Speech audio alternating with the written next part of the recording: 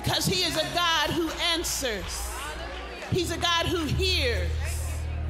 When the church begins to pray, things will happen. Last year, Pastor took us through 100 days of praying. When prophets prayed, he told us, he led us through weeks after weeks after weeks of intercession and praying, and we brought people in from all over the world. And during that time, the Lord gave me a song, When Prophets Pray.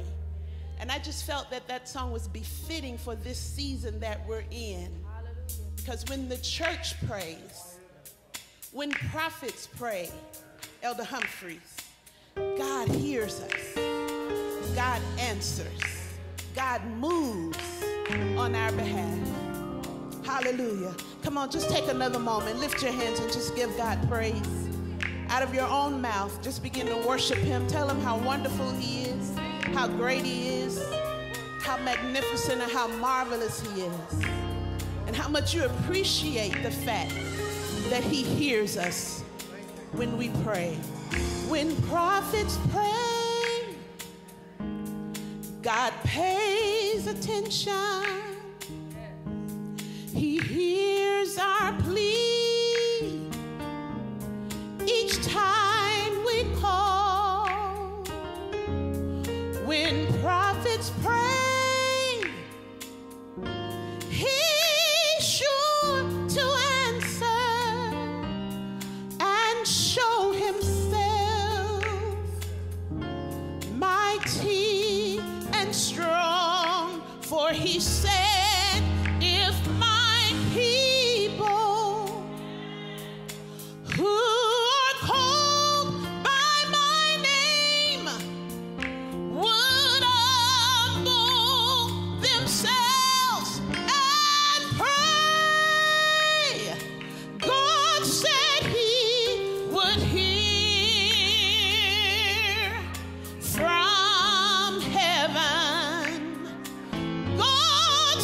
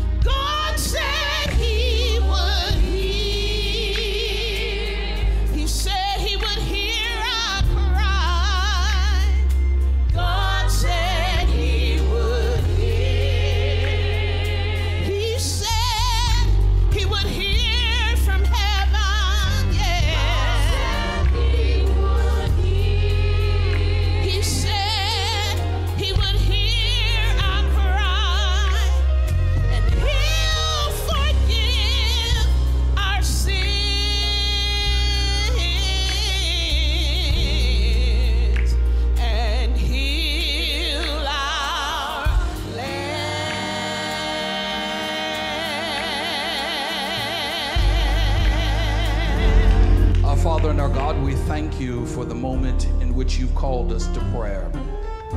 Now, God, as you have called us to give evidence in the earth, here we are. As we have started this journey 7 days ago and have denied ourselves and modified our diets and caused our attention to you, thank you, Lord, for close to 100 intercessors at 7 a.m. yesterday. Thank you that the saints are praying and God is moving. Bless us now in this moment, we pray in Jesus' name.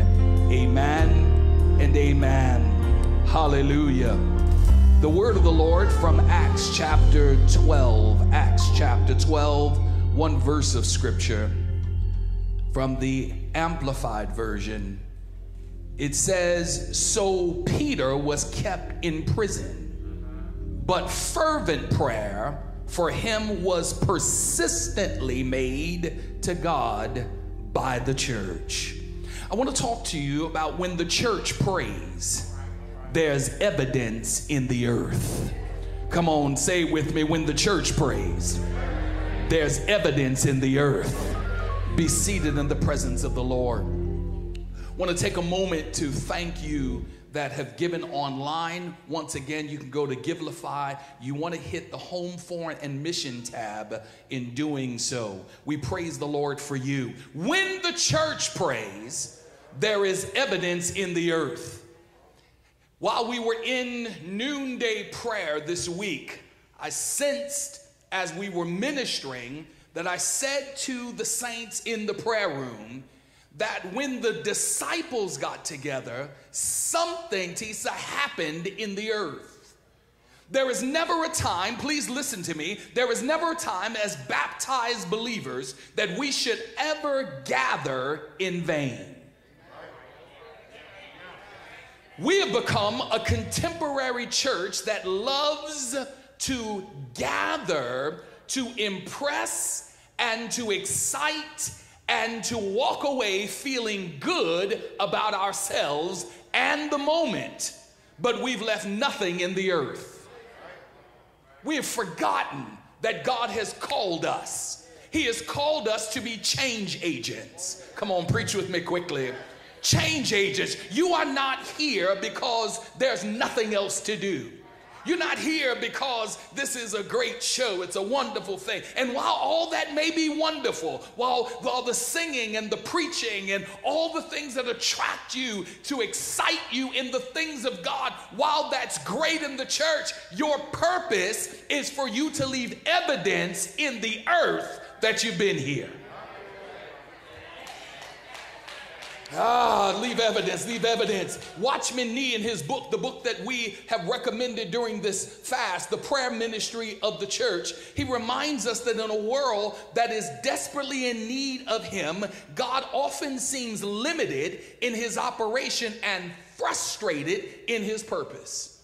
God seems limited and frustrated. Why? Because he's called us to do something that we've abandoned. We've turned prayer and used it now as a leverage, watch this, of desperation to run into prayer when we're in need instead of being in prayer to change situations. Oh, I'm coming after you today. Because if we pray because we heard bad news, when we pray because something got taken away from us, when we pray, Elder and Sister Hill, because our feelings are hurt or because something has gone wrong, we have learned how to run to God out of desperation because something did not work right in our life instead of being with God and knowing him. And it doesn't matter what works or doesn't work, we're in a space in God and there is evidence in the earth. Watchman Nee says that God is frustrated in his purpose despite the ever-present needs. There is no limitation in his ability. There is, however, a limitation, Watchman Nee says, in his willingness to work without the full cooperation of the church through prayer. God wants our full cooperation. God doesn't want you to check in. Hey, God, how you doing? I need this. I'm in need of that. Can you heal me? Can you loan me something? Can I hold something? Lord, I got bills. Can you work? Lord, I've got trouble. Can you get me out? Notice, come on, think about it. I'm going to ask you, what does your prayer life consist of? Does your prayer life consist of more requests than it does praise? Do you have more on your laundry list, on your prayer list, that you're asking God to do for you, and you have not once said anything in the prayer about what you're going to do for him? Does your prayer, come on here, does it revolve around you? You're for and no more. And he says that God has placed you in the earth for full cooperation so that when you pray, he listens. God, when you pray, hallelujah, he hears you. Hallelujah, because you've learned how to be in his presence. I got to move on. The prayer of the church lays the tracks upon which God moves to fulfill his eternal purpose. Watchman Nee says in this book, he says, when you pray, you're laying foundation. When you pray, you're busting up stuff. When you pray, you're confusing the enemy. When you pray, you're turning around circumstances and situations. When you pray, you're busting, come on here, into the gates of hell. Come on, somebody, say gates of hell. You need to get this, because we really think that the gates of hell is pressing against the church. Gates don't move. And so technically, and I heard Bishop Vincent Matthews say this, we were together, he was talking about the fact that gates don't move, and then he says, we need to go to the gates and bust the gates open and go and take what's behind the gate.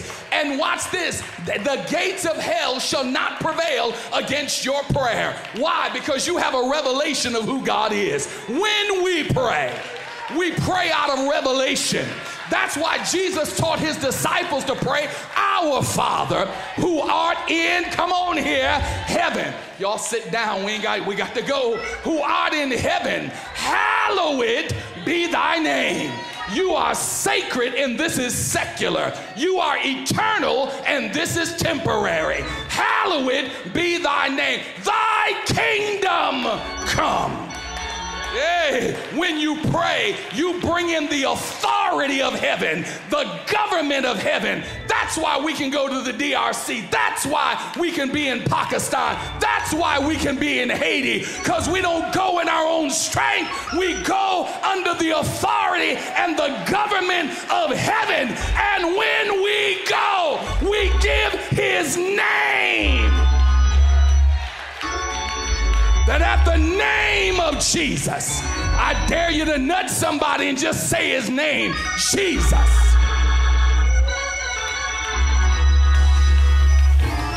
The Bible declares that every knee shall bow and every tongue shall confess the name of Jesus. Oh, hallelujah. So when we pray in the name of Jesus. We got to go.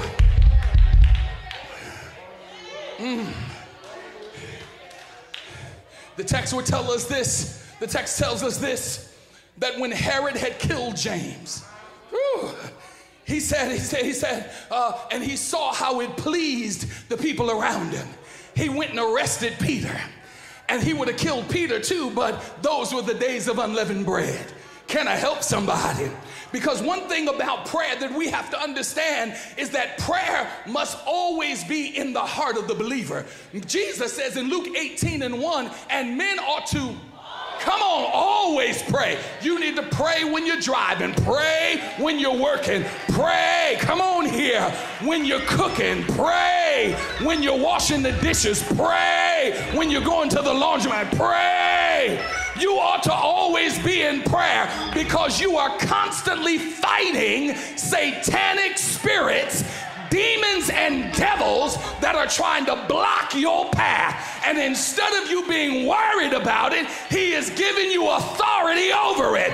But if you don't know how to pray, if you don't know how to move from intercession to supplication, if you don't know how to confront the enemy in a conversation, the old saints used to say, Satan, the Lord rebuke you. Come on, come on, come on. I need you to charge the atmosphere. We got to go, but charge the atmosphere. Say, Satan, the Lord rebuke him. The Lord rebuke him. The Lord rebuke him. The Lord rebuke the diagnosis. The Lord rebuke that emotional problem. The Lord rebuke the mental health. Come on, the word rebuke means the Lord disagrees. I disagree with the way you're handling my life. The Lord rebuke you out of my finance. The Lord rebuke you out of my health. Satan, the Lord rebuke you. We gotta go. Sit down, sit down, sit down. We gotta go, but watch this. He says, I'm gonna kill Peter. But can I help you with something?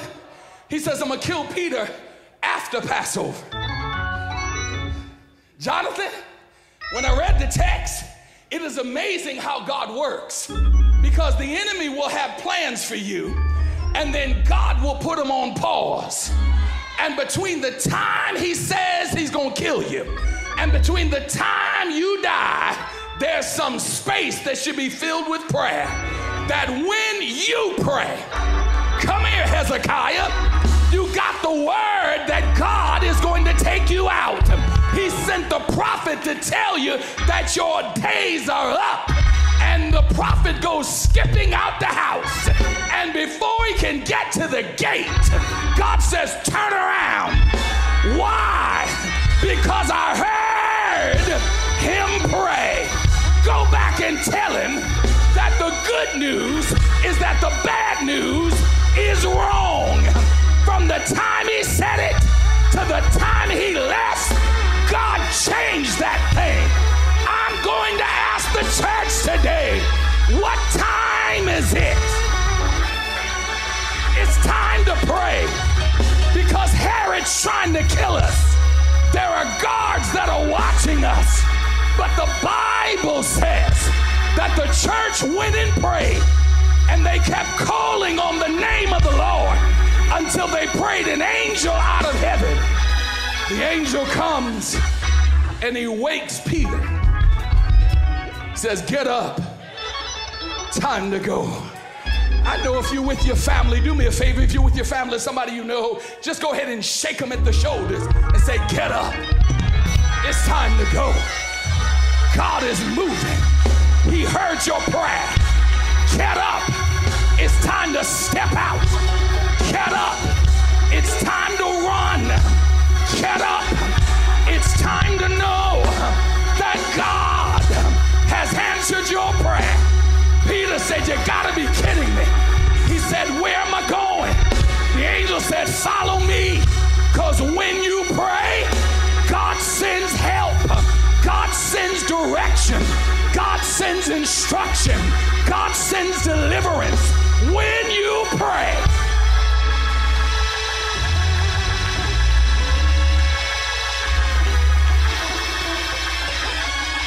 We gotta go.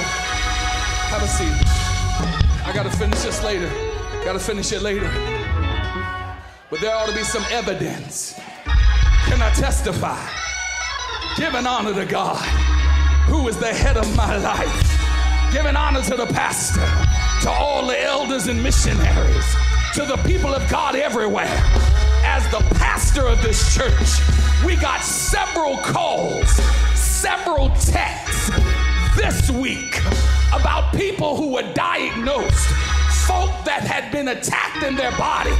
But because we prayed in Developing Hope at 5, and because we prayed in the Sunrise Prayer at 7, and because we came in this house and prayed in that prayer room at 9, I've got evidence that the same people that text, the same people that called, the same people that emailed me before today and said, the Lord turned it around. There's evidence in the earth that God is up to something. Pray. Pray for your child. Don't let the devil get him. Pray for your grown child that you shall be saved. If your child is in here, your grandchild, your husband or your wife, look at him and say, you shall be saved. You shall be work in your behalf because I took time to pray. I took time to talk to God. And in between here and there, between then and now, God is doing a wonder. Pray until you see evidence.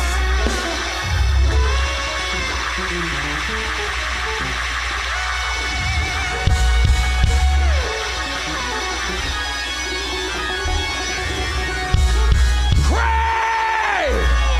Come on, cry out to him. Cry out to him. They were in prayer, and Peter walking up, he starts knocking on the door. The little Rhoda comes. Watch this. She heard his voice, but she didn't open the door. I'm here to tell somebody that God's gonna move quick. God's gonna move instantaneously. You're gonna be shocked at how God's gonna do this thing. But when you pray, believe what you pray. Step into it and don't be afraid. Step into it and don't be shocked. And when others say, how did that happen? The only thing you need to say is, here's my receipt. I asked the Lord, ask and it shall be given. Seek and ye shall find. Knock and the door shall be open. And the prayer of faith shall save the sick, and the Lord shall raise them up. And if they committed any sin, they shall be forgiven. When the church prays,